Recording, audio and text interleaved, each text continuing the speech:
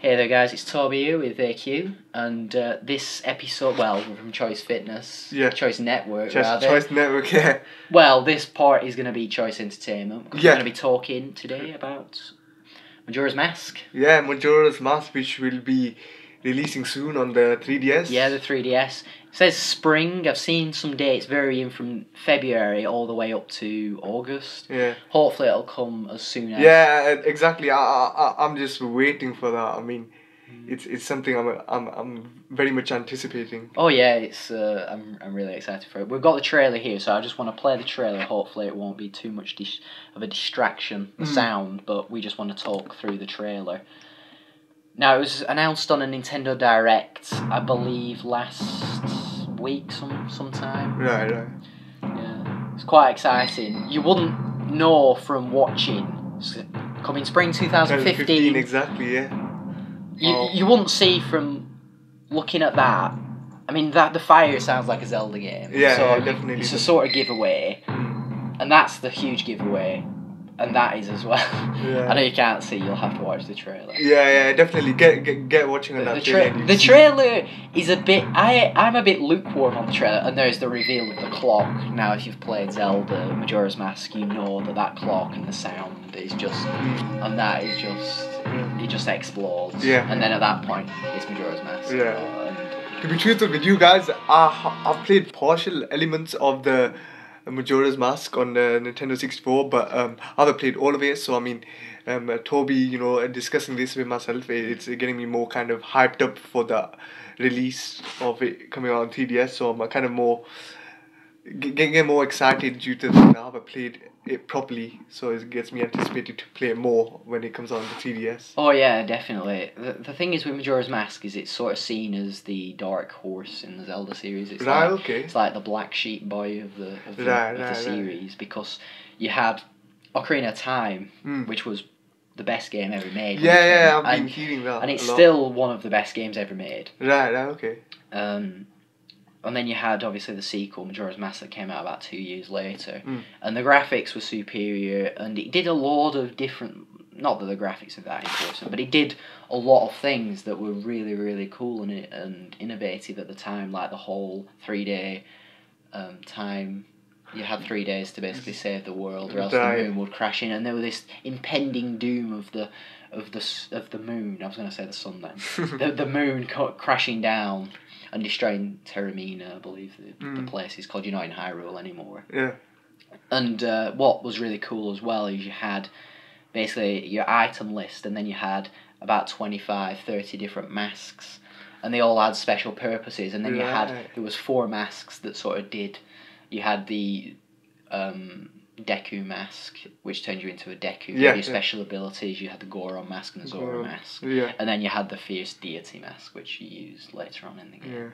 Yeah. To be honest with you, this is kind of new to me, so it's getting me more interested as Toby, explains it in a great way. So yeah, it's great to hear this, being introduced into this new world. I mean, what's good about this Zelda game is a lot of people, in particular my brother, he doesn't really like the temples, like the dungeons that much. He prefers the exploration, he prefers doing the little side quests. Majora's Mask is pretty much half side questy, half level based, because there aren't actually that many levels. There's only 4 main dungeons. Right.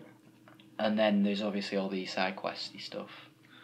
And Go on. As you were talking. I think it's called the Bullet Book or something like that. I can't remember what it's called. The Billiard Book. I can't. It's probably not that at all. It's this little book that these little boys give you.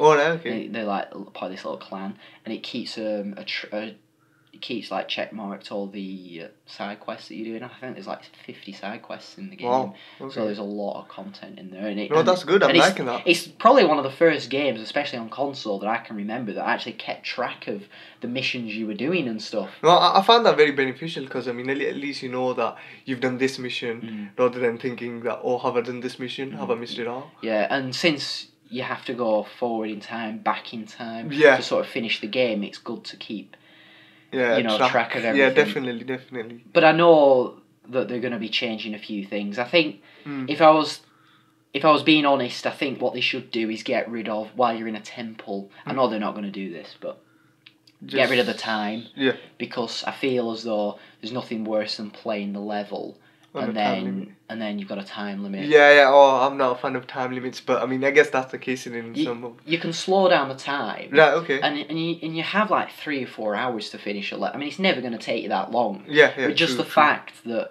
when you enter the temple, it's all reset.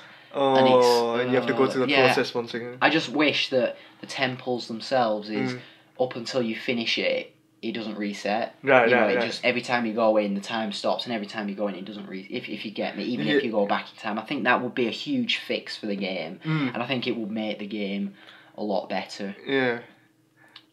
Sorry. But I was gonna say as well. Do they still have their? Do we still have the prize? Horse, Epona, is that Epona still in the game? Oh, good.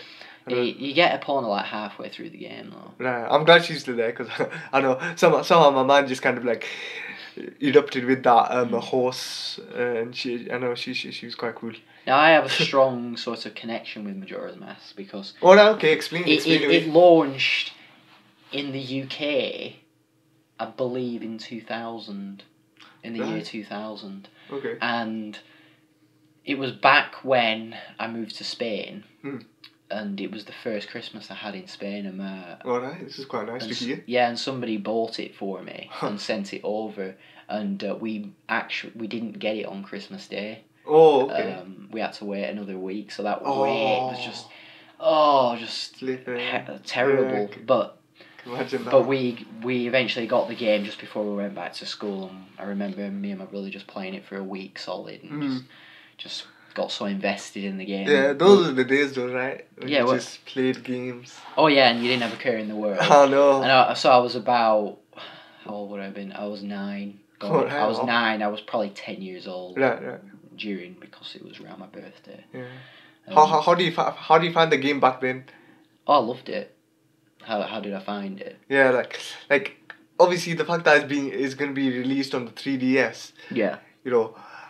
Obviously controls wise, graphics wise, it's going to be much more advanced on the 3DS. So I mean, do you have any expectations of what you expect from it being released on the 3DS? Well, I've been told that it's going to be running at 60 frames as opposed to 30 frames, so it's twice as fast as the Ocarina of Time on 3DS. Plus, it's going to be in 3D. Yeah. I don't really care much for the 3D, but they're releasing the new 3DSs. Which you've seen, if you tilt the 3DSs, the new ones, the 3D stays in focus because it uses the camera to sort of view your face, and it works it out. I'm not sure how exactly. It'll be with the whatever inside, and that sounds quite interesting. So you're not going to lose that focus of the 3D. Yeah. And this is probably going to launch in the UK at the same time as that 3DS. 3DS, yeah. So it's going to be a perfect blend. Truth. What my expectations are for this game is, like I said, I've seen the footage. Is it's going to be a lower pixel count than the 64 counterpart, right? But it's going to be a lot clearer. There's a bit more detail added, and like I say, just that 60 frames a second. Because the 64 game ran well, but the iterations after, they released it on the GameCube, which was a bit of a bad port. Yeah. Like it ran slow, like the frame rate were off, and that weren't so good. The Wii one was fine, but like I say, they're going to be adding so much more to the game. Yeah, I suppose so. Anyway, I'll just play the rest of the video. See the... he's from Ocarina of Time. Yeah, he gives us... He's got the Deku shrubs. The music, I don't actually remember this music ever being in Majora's Mask. It's similar. Yeah. That part is. Oh my gosh. We got some alien invasion going on there.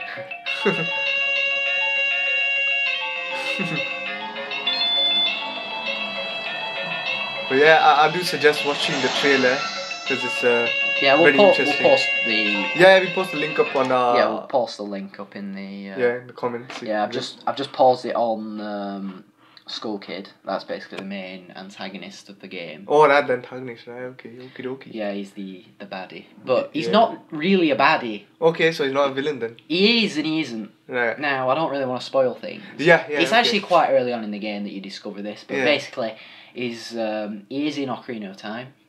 Okay. Well, Skull Kid is in Ocarina of Time. Right. And he comes across the mask, and the mask is what sort of turns him evil. Oh, I think I might have come across that Mhm. while playing Ocarina of Time. The thing is with him as well, he's quite lonely, so it's quite melancholy. But there's a lot of theories behind Majora's Mask, like how always does Link die and then he's like trapped in purgatory and stuff like Oh, that. that one, that's good. Interesting theory. yeah. Yeah, that makes you think a lot. Because there's a part in the game where you get these like statues Right. of you play this song and you get the statues, and there's a Oh. statue of the Deku that dies. Mm. There's the statue of the Goron that dies, yeah, and Zora that dies, but there's also a statue of Link. Link. So Yeah, it makes you so speculate then. It does make you speculate, and obviously there's the thing about, oh, you've met a great fate, which is what the Happy Mask salesman says to you, which is... Right. Hmm. You know, it's very mysterious, but... I like that. No, it is really cool, but in terms of the timeline, it is... Because the Zelda franchise is just ridiculous. Like, it has a crazy-ass timeline, and there's, like, split timelines. There's, like, 3 different timelines. Oh, okay. There's one main one, Right, and then it breaks off into 3. Right, okay. And this is the one... There's one that splits off. You've got Ocarina of Time, then this splits off into 1, and then you've got the Wind Waker one as well. So Right, it's okay. all really complicated. It doesn't really make a lot of sense. Right. But yeah, anyway, we'll leave it at there.